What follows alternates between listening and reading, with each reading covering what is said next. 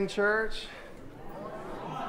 Brothers and sisters in Christ, part of the great family of God, we are grateful to be gathered together here to worship. We're here in person. We're also on Facebook Live and on WAYN 900 AM and online. So we're grateful that we can gather in all these many expressions of worship. At this time, we'll have the chiming of the hour. Miss Helen Alexander will play our prelude for us and bring us into a more worshipful state of being.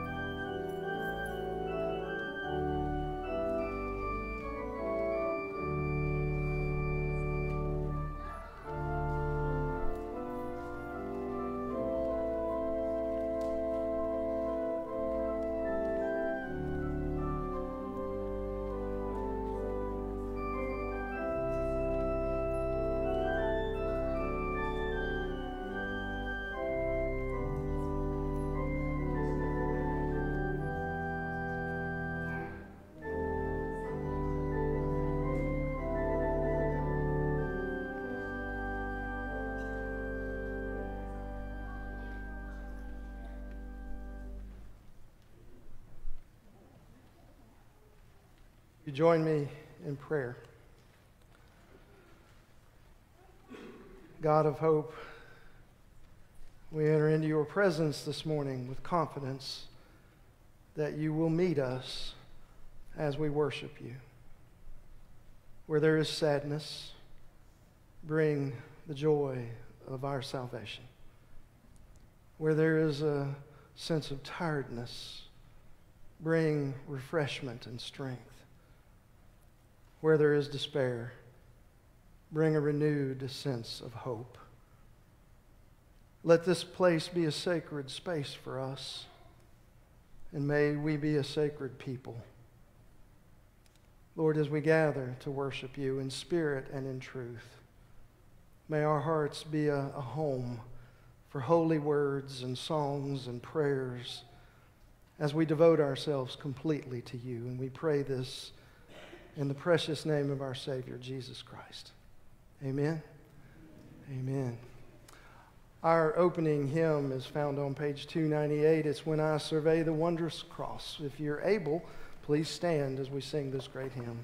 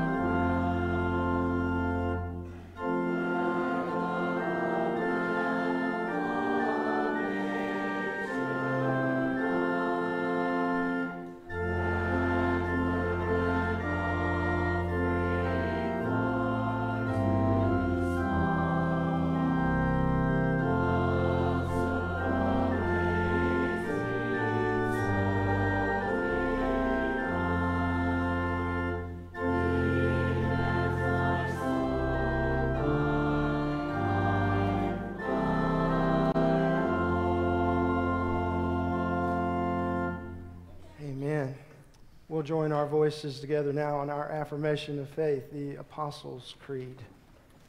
I believe in God the Father Almighty, maker of heaven and earth, and in Jesus Christ, his only Son, our Lord, who was conceived by the Holy Spirit, born of the Virgin Mary, suffered under Pontius Pilate, was crucified, dead, and buried. The third day he arose from the dead. He ascended into heaven and sitteth at the right hand of God the Father Almighty. From thence he shall come to judge the quick and the dead. I believe in the Holy Spirit, the Holy Catholic Church, the communion of saints, the forgiveness of sins, the resurrection of the body, and the life everlasting. Amen.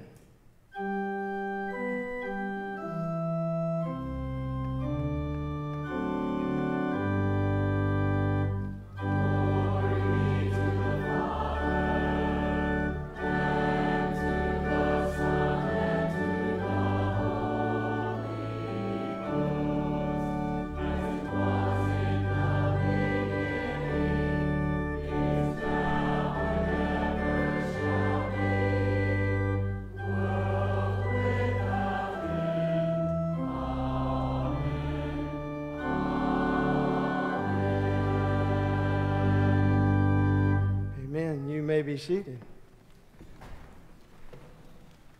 For our Old Testament reading today, we're reading from Psalm 139, 1 through 6, and 13 through 14. This is the Psalters found in the United Methodist Hymnal, page 854. Let's join our voices together as we read God's Word. O Lord, you have searched me and known me. You know when I sit down and when I rise up. You discern my thoughts from far away. You search out my path and my lying down, and are acquainted with all my ways. Even before a word is on my tongue, O Lord, you know it completely. You hem me in, behind and before, and you lay your hand upon me. Such knowledge is too wonderful for me. It is so high that I cannot attain it. For it was you who formed my inward parts. You knit me together in my mother's womb. I praise you, for I am fearfully and wonderfully made. Wonderful are your works, that I know very well. And I believe now it is time for our children's sermon. So Mary and the children, come forward, please.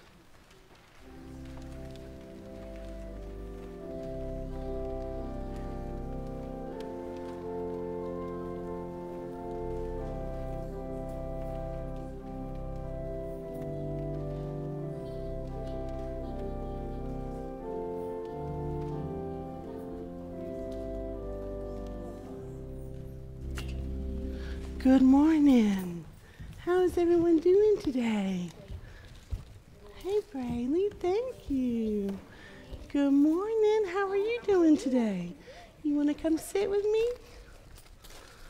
Thank you very much. You want to put it in the Zoe pot? Thank you. Oh, we got some more. Thank y'all very much. Wow, thank you. Good morning to everyone here and our families at home. It is a great day to be in church, isn't it? It is great to be here today. Thank you for that. Today is the first Sunday in September, so today the children's and families will stay in worship together so we can share in communion together as one and as a family. So after children's time and after we pray, we're going to sit down. You guys sit. You can sit up here, Mimi. We're going to, after we pray, I've got some coloring sheets for you, and then you can go back and sit with your families, okay? Now, can we all say together our children's creed? Okay. God made me, God loves me, and Jesus wants to be my friend forever. I need to make the wise choice. I can trust God no matter what, and I should treat others the way that I want to be treated. Amen. You got to sit down. Well, this morning... You didn't have a paper? Can you hold this paper for everyone to see, this little girl on here? Can you hold this up? Since it's Zoe Sunday, I was going to tell you a story about this little girl. Her name is Risper. Isn't that a pretty name? And Risper's been doing great since she joined Zoe Empower. And my name is Evie. Is Evie? Oh, that's a beautiful name. My name is Miss Mary. It's very nice to meet you. So since we're doing Zoe Sunday, I thought I would tell you a story about the Zoe Empowers that we've been talking about. Before this little girl joined Zoe Empowers, she had reached a very sad point in her life. She had lost both her parents. She had started taking care of her 3 siblings all by herself. And you know how old she was? 12. She's 12 years old.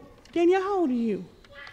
Danielle's 12, and imagine her having to take care of Cashlyn and Preston all by herself. Can you go show this to... That'd be a handful for Danielle. That would be a handful for Danielle, amen. So she had to take care, and she felt overwhelmed with responsibility, so she asked her aunt to help her. And her aunt had claimed that she would help Risper. She said, yes, come live with me, and I'll help you. Well, but then... Risper's aunt made secret arrangements to marry her off at 12 years old. So when Risper told her aunt that she didn't want to get married, excuse me, she didn't want to get married or leave her siblings, her aunt made them leave the house. She said, leave now. So then Risper and her 3 siblings didn't have anywhere to stay. So she went and stayed with her grandmother. But her grandmother wasn't doing well, so she couldn't take care of 5 people. So shortly after that, that's when Risper enrolled in the Zoe Empowers program, which is we're helping with all our pennies here. And through Zoe's training, Risper learned about child rights, and she found out that what her aunt was trying to do was illegal. So Risper regained control of her parents' land. She built a new house. She got some farming land, and she even had a fence for her 2 pigs. So now Risper is in her 3rd year of running her own grocery store. And she takes care of her grandmother and her 3 siblings. She also affords to pay the school fees so her siblings can go to school. Isn't that neat? So that is why it's so important for us to keep doing pennies for Zoe here at the church, so we can help Zoe Empowers program, and that teaches the young people like Risper in Kenya that she can grow up to be a good young lady, and she can grow up to have her own store. Excuse me? Yes. This is an important thing that it could help us a good listener. It is a very important thing. You've got a very pretty purse. Oh. White. The coin. Oh, yes. You better keep that in your purse. You can buy a piece of gum today.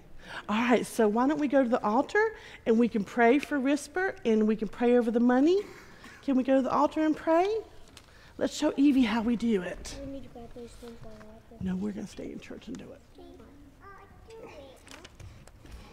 Everybody do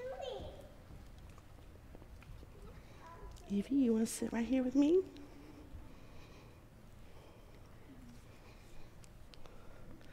Let's pray. Dear Jesus, we just thank you for today. We thank you that we don't have to worry about food.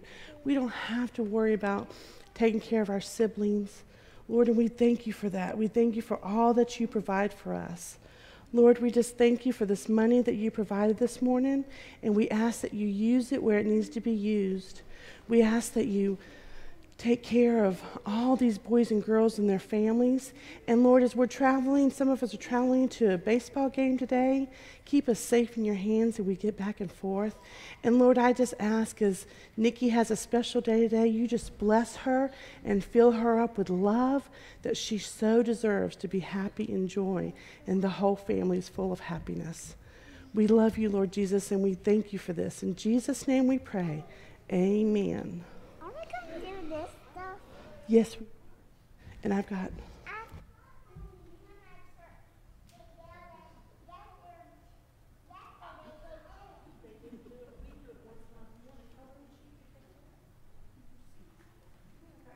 Thank you, Mary. Thank you, children. One of the most awesome sights we can see in this church is all the children lined up here to pray. Amen. You train them right now, teach them how they should go, and when they're older, they will not depart from it. That's what we're taught in Scripture. So thank you, Mary, and thank you all for supporting Zoe Empowers. It's a good thing for us to be able to reach out, not just to our community, but around the world. And now we're going to give you an opportunity to help with the mission and ministry here in the church. We'll ask our ushers to come and receive this morning's offering.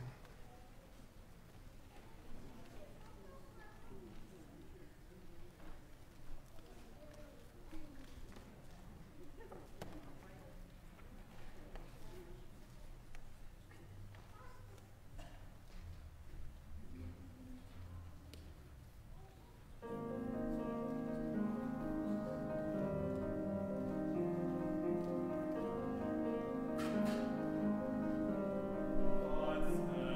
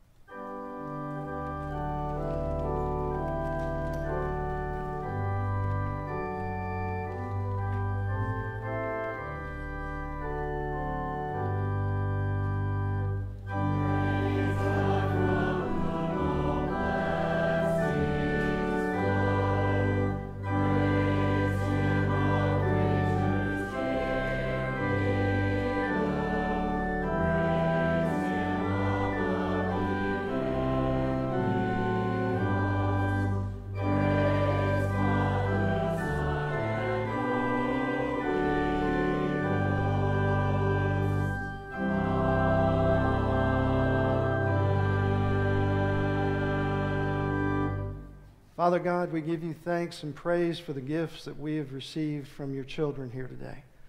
You are a good Father. You always provide for us. You want us to lean on you and not on our own understanding or the own things that we gather for ourselves. You want us to trust in you. And so we do this. We give our tithes and our offerings. And Lord, we pray that you'll help us as a church to use wisdom and discernment to be good stewards, to help bring about your kingdom through these gifts. In Jesus' name we pray. Amen. Amen.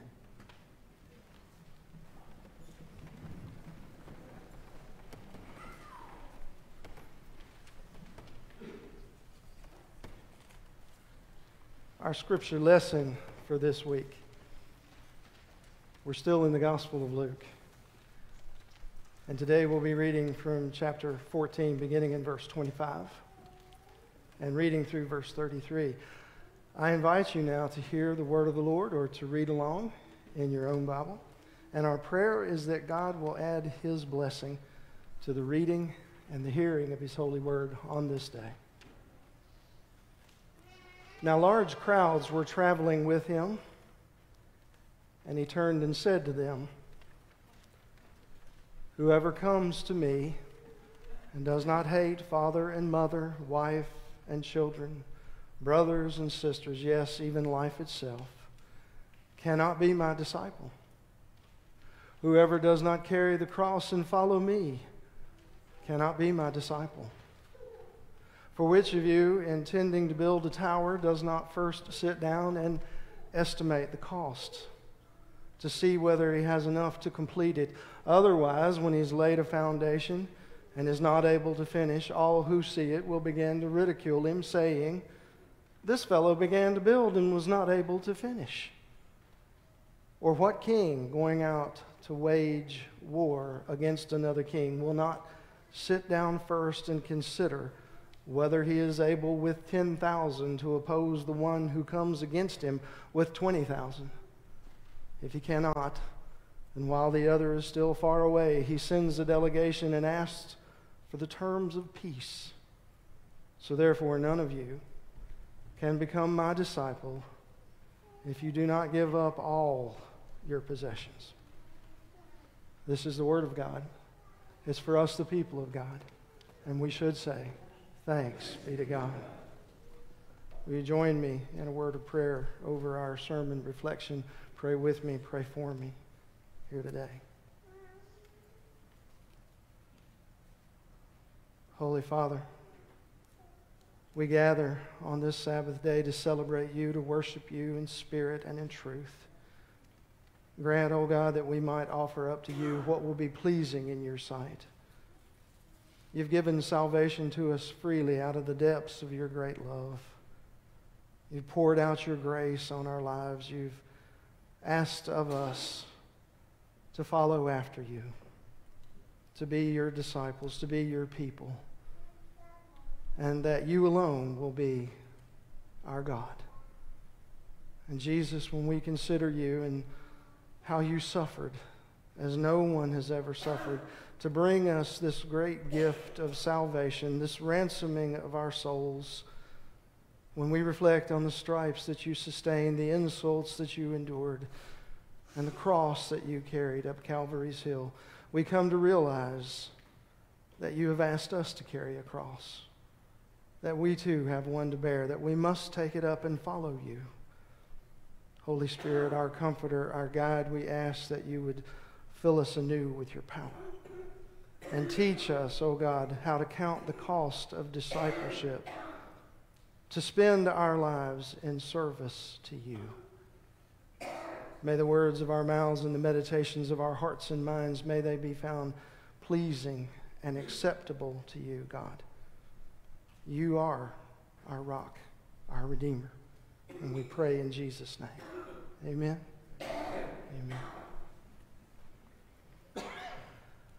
If we were to look at the life of Christ and try to think about what it means to have a successful ministry, the way we frame it, I'm not sure how he would measure up to that.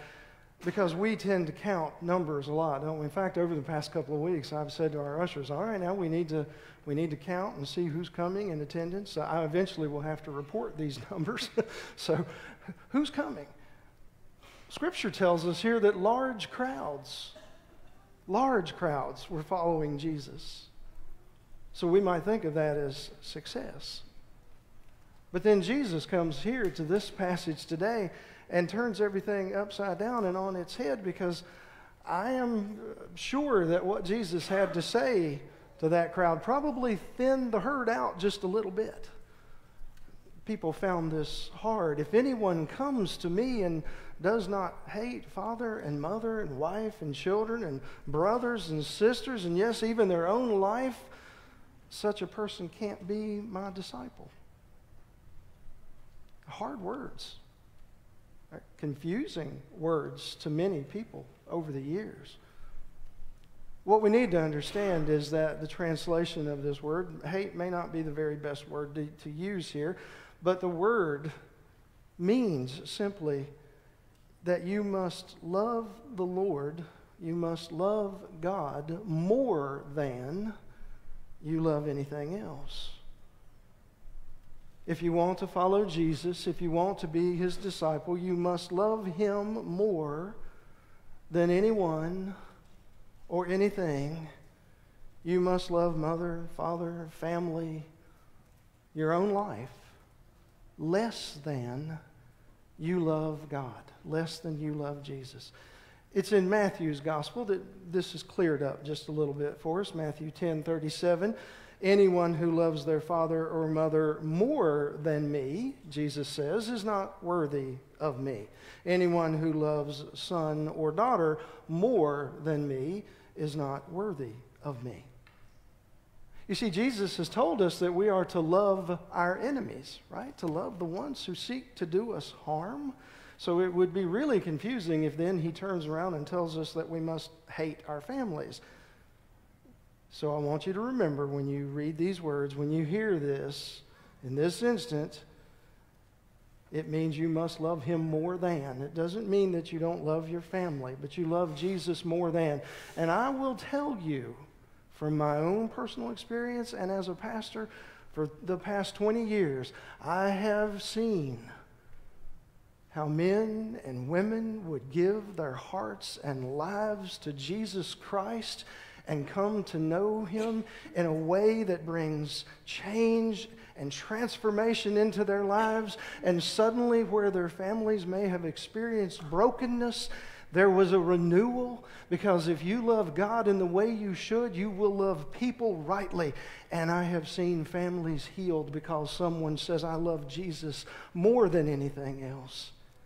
And suddenly all those relationships fall into place in a way that they should be. But this is difficult for us because it's asking us for such a depth of commitment. I'm going to say this, and I'm probably going to say it twice, so I want you to hang with me, because this is a tough concept. While every disciple of Jesus is a believer in Christ, it does not mean necessarily that every believer is a disciple. I'm going to repeat it because it bears repeating. While every disciple is a believer, every believer is not necessarily a disciple. See, there's a depth here. I don't know if you would agree with that statement or not, but I want you to think about it. I want you to chew on it this week. Do you understand what it means to be a disciple of Jesus Christ? If we understand it, are we willing to do what is required of us? There's a difference between being a believer and being a disciple. And in simple terms, it is the level of commitment that's required by both. So, okay, here's a funny story, but it might help us lock into it a little bit better. There's an old story about a hen and a pig who are walking along the field, and there's a church across the road from them. And as they're walking along, they see someone out changing the sign for this coming week's sermon.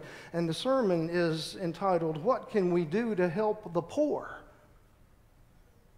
Immediately the hen turns to the pig and says, I think we should have a breakfast for them and feed them bacon and eggs. And as they walk on past the church, the pig, thinking about this, turns to the hen and says, there's a problem with your suggestion of this breakfast of bacon and eggs. You see, for you, it's just a contribution. For me, it's total commitment. And that is the truth. It's total commitment. That's what Christ is talking about here in this scripture passage. Total commitment.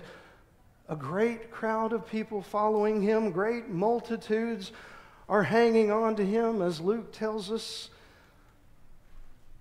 They'd heard him speak as one with authority. They'd heard him teach the divine wisdom of God flowing out in their midst. This is the living word of God standing among them. They had seen him perform miracles and heal the sick and the lame.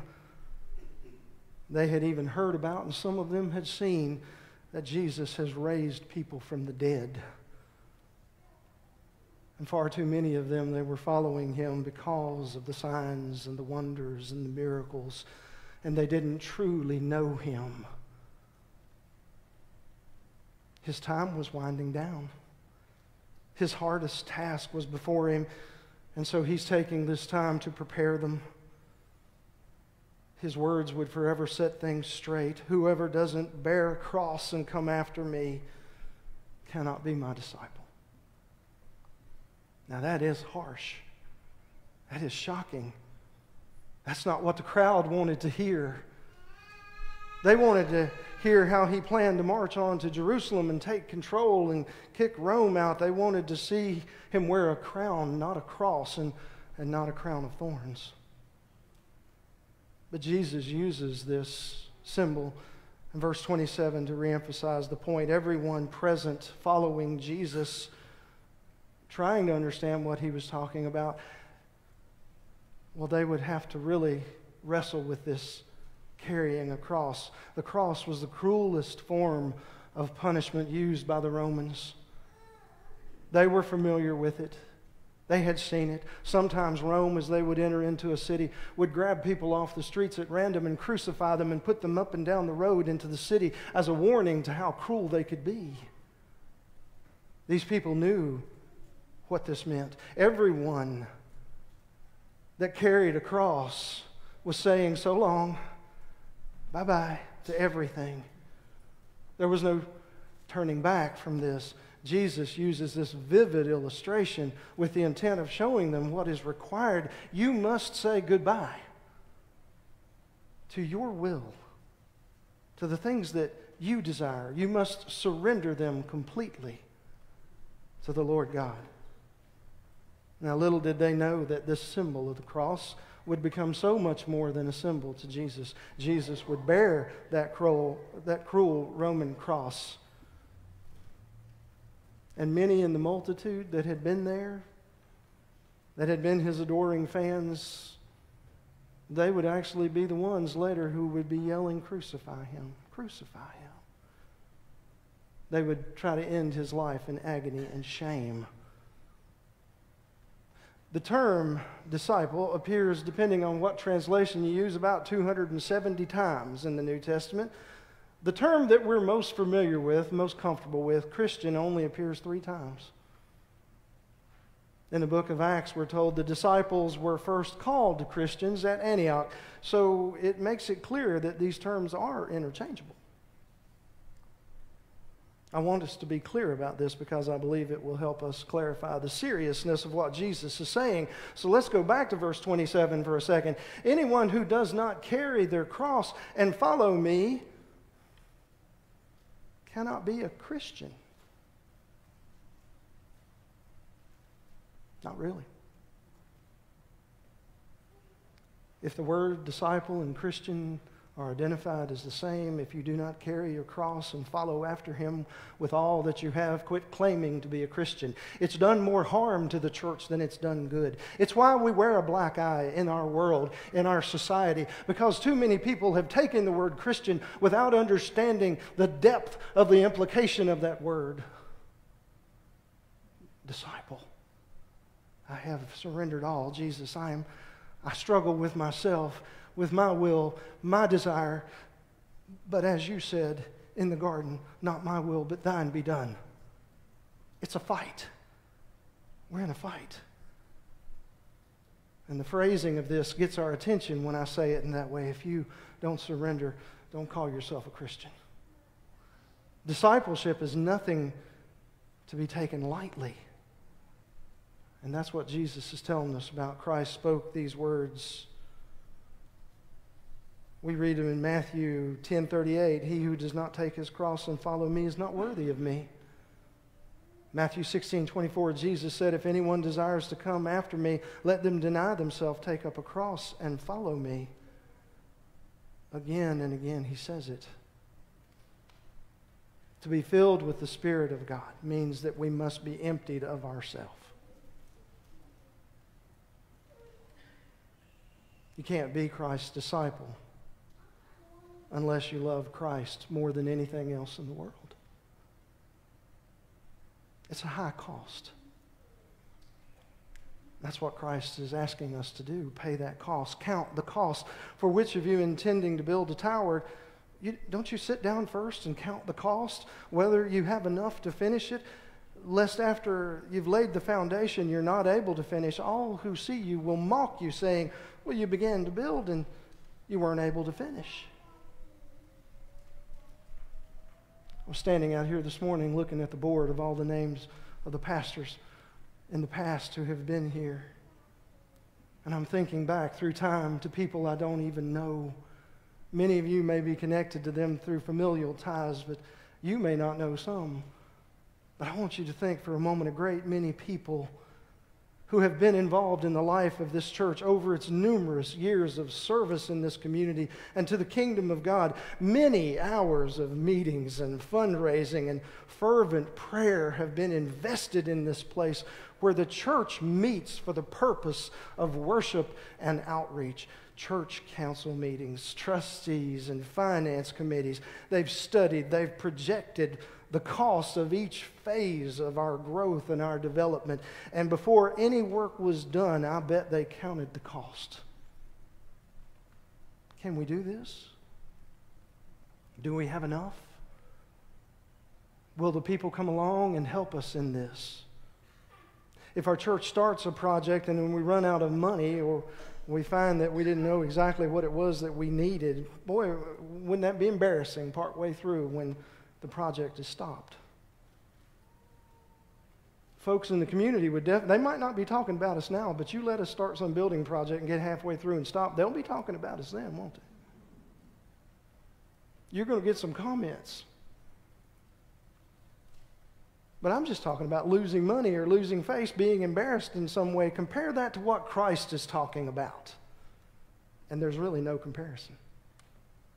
Christ wants us to be sure that we're going to stick with Him, that we're going to hang in there in our faith, that we're going to be able to finish. That's what Christ wants us to avoid, getting partway into this and throwing up our hands and saying, I can't do this anymore. Know what you're getting into. As your pastor, I will try to make you aware. This is serious business. This is kingdom stuff. Hearts and souls and lives rest upon what we do in ministry and reaching out into this community. Eternity is in the balance. We must take it serious. There is a covenant that we make between God and ourselves that we will give God our undivided attention. We'll give God our life. All of it. We'll hold nothing back.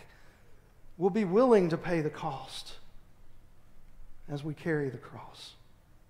And there is a great reward for those who give their lives in exchange for that indwelling. When we're totally surrendered. You want to know what the most beautiful thing is? It is no longer I that lives, but Christ that lives within me. Christ prays. Christ fights the battles.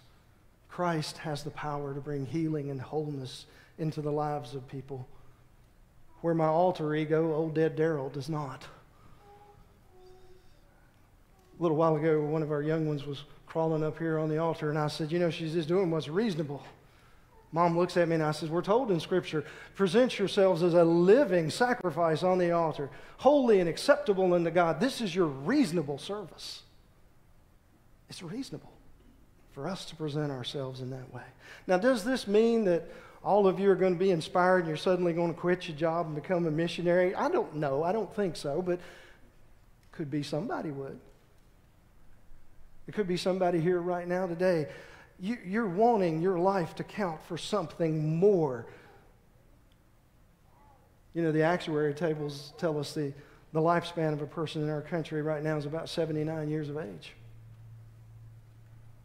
I'll turn 56 in a couple of months. I want whatever amount of time I have left to really matter. I want to leave a legacy. I want every day to matter in the kingdom of God. And I believe you do too. I believe that you're better selves, that you want to do something that matters, something that will last, that you're willing and even eager to enter into something larger than yourself. You're willing to pay the cost. And I know that there are people around us, they are hungry to have their lives changed. So what will we do to bring about that transformation in their lives? Do you believe this gospel lesson today? Do you believe it's good news? See, when I first started with this text, I thought, man, this is hard. But now I stand before you and say, nope, this is good news. This matters. This counts. These are tough words. Yes, they are. But in your life, in my life, they can be such good news. Jesus comes asking us to pay the cost. And I believe we're willing. Take up your cross and follow Him. You see, it's not about dying for Christ so much as it is living for Him. In the name of the Father, the Son, and the Holy Spirit. Amen.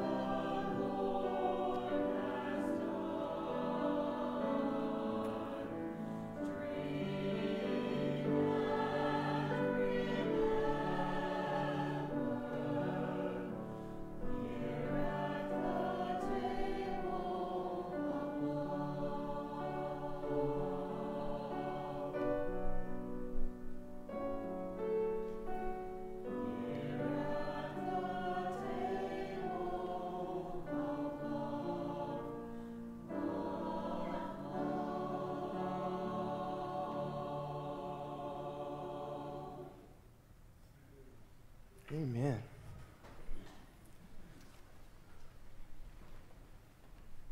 We're about to enter into a time of Holy Communion with one another. I remind you that Christ our Lord invites to his table all who love him, who earnestly repent of their sin and seek to live in peace with one another. In your United Methodist Hymnal, page 12, you'll find the following words, our confession and pardon. Let's join our voices together. Merciful God, we confess we have not loved you with our whole heart. We have failed to be an obedient church. We have not done your will. We have broken your law. We have rebelled against your love. We have not loved our neighbors. We have not heard the cry of the needy. Forgive us, we pray. Free us for joyful obedience through Jesus Christ our Lord. Amen. Hear the good news. Christ died for us while we were yet sinners, and it proves God's love toward us. In the name of Jesus Christ, you are forgiven. In the name of Jesus Christ, you are forgiven. Glory to God. Amen. Amen. We'll invite you to come forward now and receive your communion elements.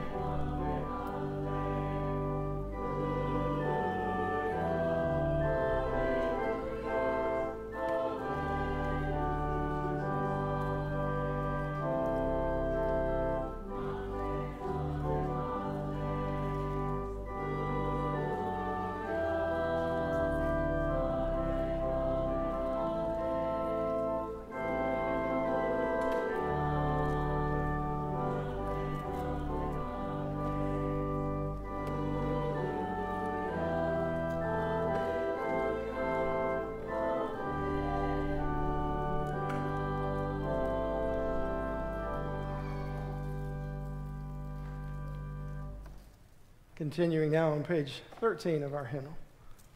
May the Lord be with you. Lift up your hearts. Let us give thanks to the Lord our God.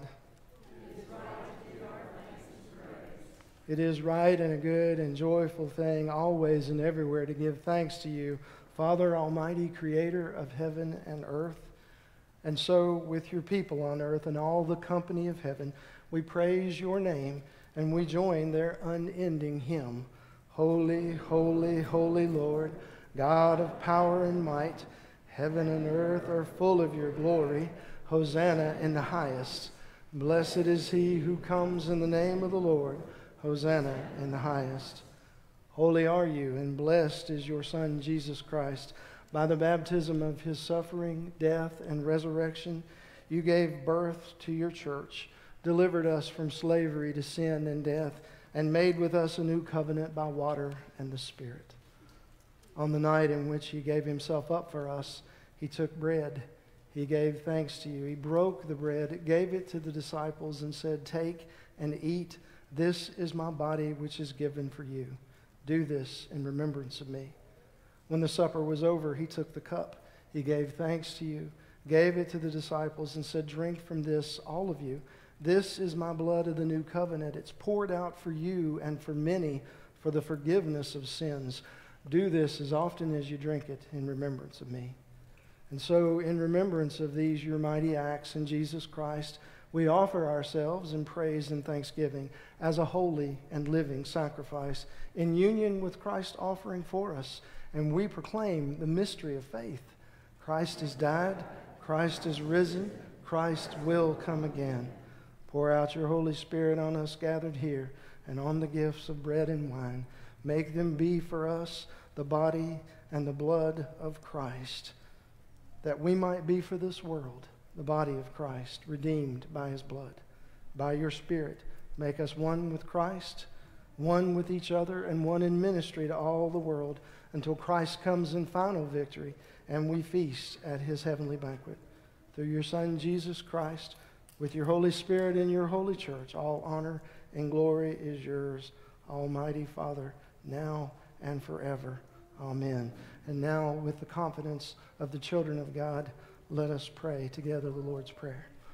Our Father, who art in heaven, hallowed be thy name. Thy kingdom come, thy will be done on earth as it is in heaven. Give us this day our daily bread, and forgive us our trespasses as we forgive those who trespass against us. And lead us not into temptation, but deliver us from evil. For thine is the kingdom and the power and the glory forever. Amen. Amen. There is one loaf. We are one body, and we all partake, share in the breaking of the body of our Lord Jesus Christ. And we all give thanks over the cup of salvation. Behold, the Lamb of God that was slain. This is the body of Christ that was broken for you. This is the blood of Christ that was shed for you. Amen. Amen.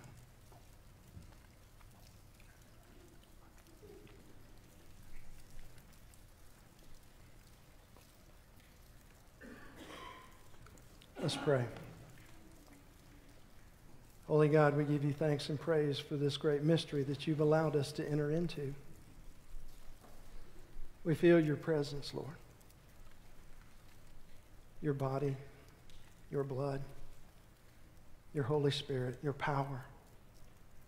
God, help us, each and every one of us, to truly surrender to you, to be filled by you and used by you.